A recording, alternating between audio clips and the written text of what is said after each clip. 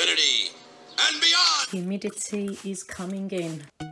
Hi and welcome back to my channel, and just a few days ago I released a video on my praying Malaysian blue mantis, which I just did a brief video doing an opening and just talking very briefly about the species. And yeah, so I did mention in that video I was going to show you the enclosure, which I am now doing a DIY job. I'm actually making my own enclosure for the mantis, and I wanted to just show you how I'm going to do that. So I have some boxes in front of me, things that I have purchased to help me with this enclosure. So let's do that opening now and we'll just talk our way through it. So I'm going to show you what I've bought from Amazon. I'm going to be showing you, I'm getting this way. Right, okay. Right, so here, it's like in the form of a brick.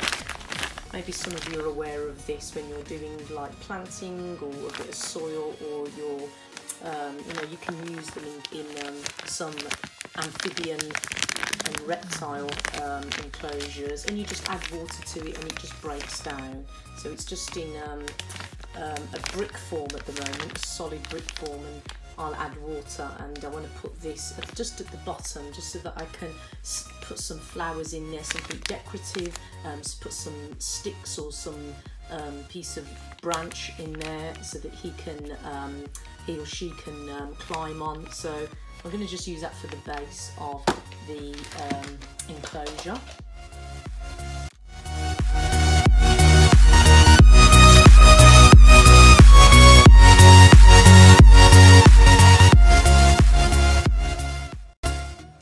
Something decorative, a few green ones here just to put down the bottom, and then I had this big one that obviously hasn't, and then a branch of some sort, but obviously that hasn't been delivered yet, so I'm just going to be putting a few of these at the base for now.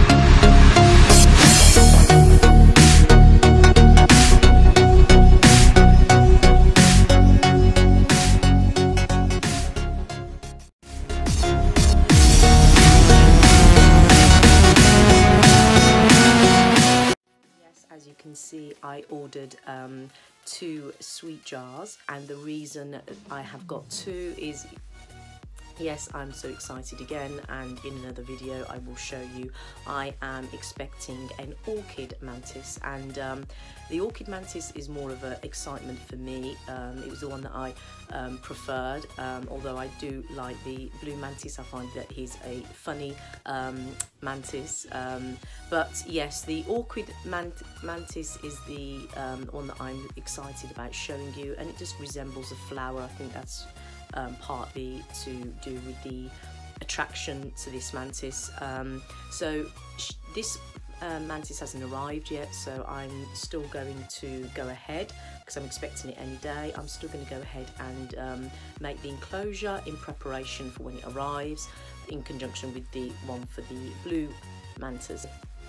I'm just going to be getting on with that. So we're going to see the process now of me doing the soil and putting all the aquatic plants in there, and I will be getting some foliage and sticks, because that's very important for their enclosure, because when they do molt they will need sticks to hang off. So yes, I'm just going to be showing you that process now. So I have got this soil in the form of a brick in here, and I'm just going to open it.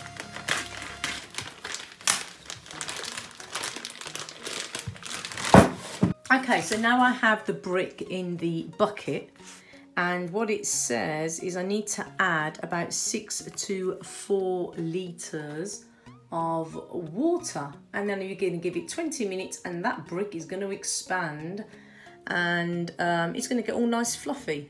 So, and then I'm going to halve it into the 2 sections. Increase water retention, good. drainage. It's 100%, guys. It's organic, and that's what we want here. And it contains beneficial microbes. Its HP and nutrient balance lasts 3 times longer than peat moss. Okay, so that's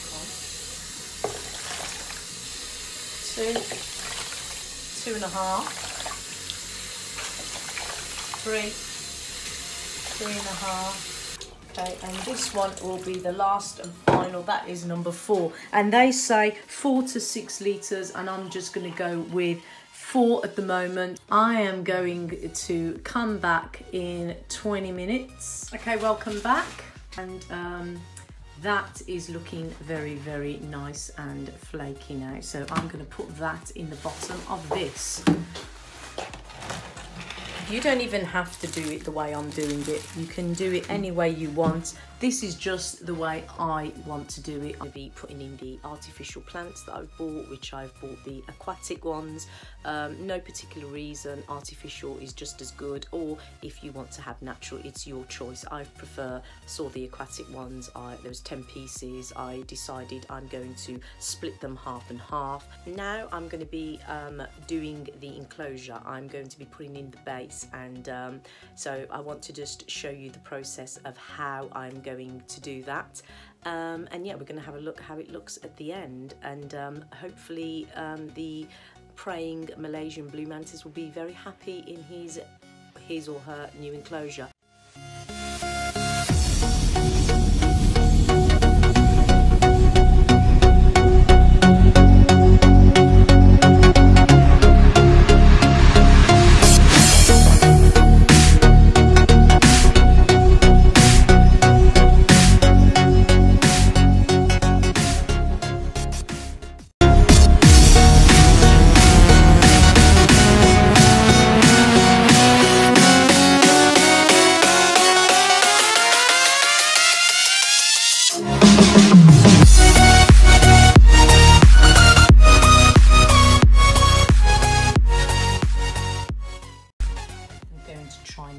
As well to put a hole here, and when that mesh does come, to put in another airflow ventilation in this side, because you know you do need, when you see some of these vivariums for mantises, they have the added ventilation hole here that lets the air come in and go out on the top ventilation. So that's what I want to do. You can just have one, but I would prefer to have, I'm thinking that one here and one here.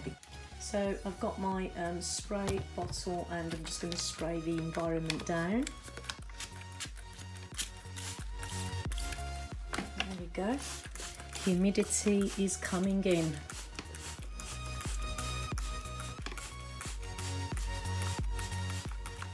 At the moment, I do not have the insect nets.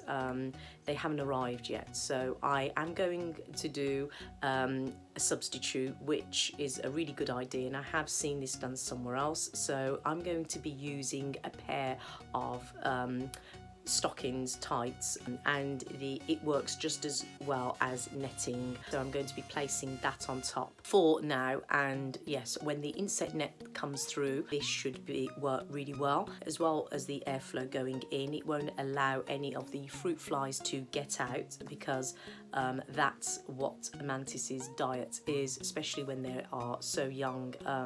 It will be fruit flies, and eventually as they get older, it will be different kind of bugs that they will be eating. So yes, unfortunately they don't eat anything dead. They prefer to eat their food alive, and this is just part of, you know, nature, and it's part of owning a mantis as well as a pet.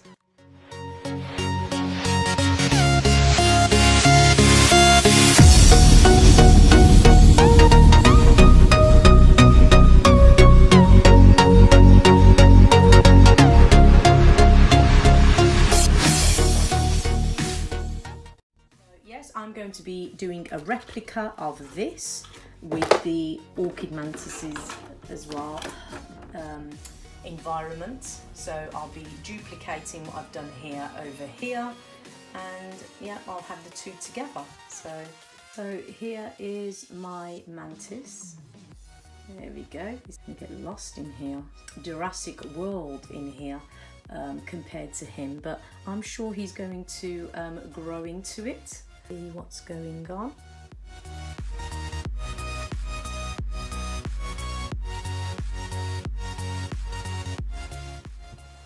So I do hope that you enjoyed watching my setup and how I went about doing it.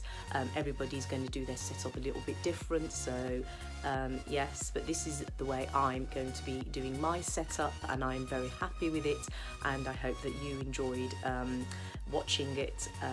So yes, and I hope you liked the way it looked. So please like and subscribe, make any comments down below, because I will be very happy to hear, and I look forward to seeing you in my next video. And I'm also looking forward to doing footage and showing you my orchid mantis when it arrives, and we'll be doing the same. We'll do an opening on that and watching the mantis go into its new enclosure. So yes, and then I'm hoping in the future to do a video after I've done some more reading on the facts about mantises, so I can just read the book and then sum it all up for you guys, so that just to make it a lot easier and a lot clearer. So, you know, information, facts, and hopefully a care guide if you are interested in something like this. So yes, bye for now.